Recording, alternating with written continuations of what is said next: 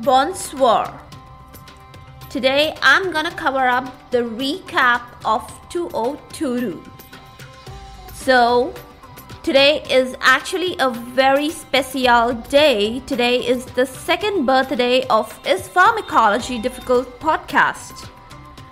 And I have a wonderful celebration awaiting today at this podcast for everyone, each and everyone who is listening to me today. But I have one thing to tell you before we actually get into the real mood of celebration. Nothing can be a better kickstart to today's Correro but a parlay of pharmacology. So, welcome all to Is Pharmacology Difficult podcast. I'm your host, Dr. Radhika Vijay, MBBS MD Pharmacology, and this is the audio hub to get the best simplified basic tips, strategies, methods, and lots of ideas to learn better, understand better, and make your concepts crystal clear. If you really find and if there's a question hovering in your minds, is pharmacology difficult? Lend me your ears for a while and let in the magic of knowledge. So I will be giving a real nice list and classification of adrenergic drugs today to start off the conversation. I know classifications, they are the basis of any good great topic, especially in pharmacology, and they form the ice-breaking step of each and every chapter that you might have seen in every book. So why not here? Though we have talked a lot about the sympathetic drugs already and their receptors also, before I truly dive deep in the individual drugs convo, I'd love to have a good old chin wag about their status, classification, listing, etc. No more hanging fire, let's get going on this. The classification of adrenergic drugs consists of three major heads. They are directly acting drugs, secondly, indirectly acting drugs, and then we have mixed acting drugs. So, now what are the directly acting drugs? What do I mean by directly acting? That means their action, whether presynaptic or postsynaptic, it will be directly acting. That is, directly on the adrenergic receptors like alpha or beta. Now again I'm repeating, since their action is direct, any kind of denervation of the postganglionic neuron or any such kind of mishaps will not prevent their action. They will be acting no matter there's denervation, no matter there is any other similar kind of a problem, but since their action is direct, their effects will be seen. Among these, there are two subheads, catecholamines or non-catecholamines. The catecholamines, they comprise of either endogenous catecholamines or exogenous catecholamines. You understand, endogenous, which are found in the body like adrenaline, noradrenaline, and dopamine. Then we have exogenous, which has to be given exogenously in any kind of situation. They are not produced inside the body. And these are dobutamine, phenoldiazepam, isoprenaline, and dopexamine. So these were the two kinds of catecholamines, exogenous and endogenous. What are the non-catecholamines? They are the phenylephrine, clonidine, xylometazoline, methoxamine, etc. Now this was a brief intro about the directly acting drugs. Coming over to the second group of drugs, that is the indirectly acting drugs. Their action is actually totally contrast of the directly acting drugs. And what is it exactly? Firstly, they are stored inside the neuron in the vesicles, and this is the process of storage that occurs after they are reuptaken. You remember something we did very long back, something known as uptake 1. So via the process of uptake 1, they are reuptaken and they are stored in the vesicles in the neuron. But for your kind information, the vesicles, they already contain norepinephrine. And once these indirectly acting drugs, they are reuptaken, they actually displace the norepinephrine and they are stored inside the vesicles. If the norepinephrine is displaced, it actually will be released inside the synapse. And when it is released in the synapse, it may act on the sympathetic receptors, either pre or postsynaptic receptors.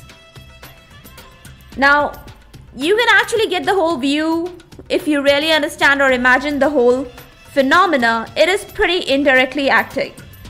And that is the reason why, if there is any sort of denervation of the postganglionic neuron, it will badly affect this whole functioning. Yes, it will have a real adverse effect.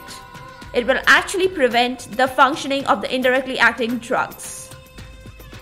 These drugs, they have another important feature. If they are constantly given at small duration of time, a sort of acute tolerance starts building up. And this is famously known as tachyphylaxis. Tachyphylaxis. And what is the reason of this tachyphylaxis? It is actually a gradual and total displacement of the norepinephrine from the neuronal vesicles. But such phenomena are actually not at all a part of a study of the directly acting drugs. That is, they never happen in case of directly acting drugs. Now, these indirectly acting drugs, what are their names? They are divided into two heads. They can be reuptake inhibitors like cocaine and capital TCA, that is tricyclic antidepressants. And the second group comprises of the drugs which act by displacement, and these are modafinil, methylphenidate, and amphetamines. So these were the names of the indirectly acting drugs. Coming over to our last group of drugs, that is for the day. These are the mixed acting drugs. And since they are known as mixed acting drugs, their action will be mixed. Their routes can be direct or they can be indirect. That is, they can act directly on the adrenergic receptors, alpha and beta, while they can also displace the norepinephrine from the vesicular stores. What are the good to know names of these agents? Well, these are ephedrine, pseudoephedrine, and mephentermine. Now, I'm gonna limit my pharmacology confab till here only. But wait, while now all of you are heartily invited to the schmooze all about celebrating the day, the born anniversaire of Is Pharmacology Difficult podcast. What are the party rules? First rule: this is a virtual jamboree and it should be followed by the dinner at your own home. There is no treat from the host end. Secondly, it's a safe merrymaking since there are no firecrackers, no lights, no candles. Third, for a moment while I narrate the cake cutting, everybody who is listening, they are advised to imagine and relive the best and the most delicious cake and dessert they had last. And fourthly, a shout out will be given to the bestest raving fans, while the ones that are not called upon should also and should definitely acknowledge the Thanksgiving jollification and also my heartiest gratitude. So, these are the 4 party rules, and now let's jump in. To begin with, I'm cutting a delicious, pretty black forest cake topped up with red, shiny cherries, having a decorated tag of happy birthday. Let's applaud. Secondly, I have taken out my fan list of my tribe who have supported and appreciated me, especially throughout the annum 2022. So today is 12th of December 2022, and till date, the podcast downloads had been much beyond than 6K, that is 6,000 plus. Including today's episode, the total episodes have been 134. And now you will be very surprised to get to know that the stats of the specific regions and the apps, they are very, very different from the last year's stats. Let me reveal the top 5 countries among the 108 countries that have been listening my podcast.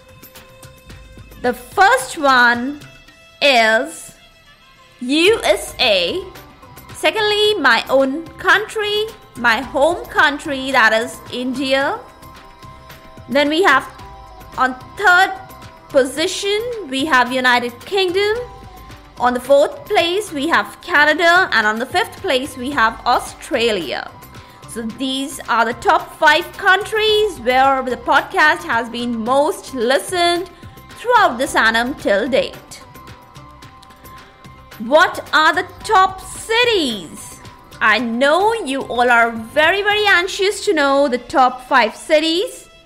Well, the first one is from my own home country, that is Jaipur. The second one is Afrator, Derbyshire. The third one is from my own home country, that is Pune, Maharashtra. Then we have sharing a tie with Pune is Kampala. And then we have Palmas region and Houston, Texas on the 4th and 5th positions respectively. As far as the apps are concerned, you all have been mostly following the Google Podcast, followed by Spotify, Apple Apps, Castbox, and Apple Podcasts. Till date, the topmost episode that you all have appreciated amongst the last 20 episodes has been the revision of the entire cholinergic drugs. I never knew, it was just a kind of a wild guess that it was a wild card that I've actually practiced just without any kind of a planning, and I never knew it gonna turn up into the topmost listenable episode of the year. I'm talking about the last 20 episodes, not the all-time episodes. And the second one was the atropine substitutes, number 5, that is atropine poisoning. So that was also much loved and appreciated. Well, what do you expect from my end? Merci et tous. Thank you all. I'm so highly grateful to all of you for your support, your company, your acknowledgement, and your continuous listening activity. So, just a little request, continue s'il vous plaît. Please keep it up. For all the updates and latest episodes of my podcast, do visit www.pharmacologydifficult.com, where you can also sign up for a free monthly e-newsletter of mine that actually contains a lot of updates about medical sciences, drug information updates, and my podcast updates also. You can follow me on different social media handles like Twitter, Insta, Facebook, and LinkedIn. They all are with the same name as Pharmacology Difficult. If you're listening for the first time, do subscribe and follow whatever platform you are consuming this episode. Stay tuned. Do rate and review on iTunes, Apple Podcast. Stay safe, stay happy, stay enlightened. Thank you.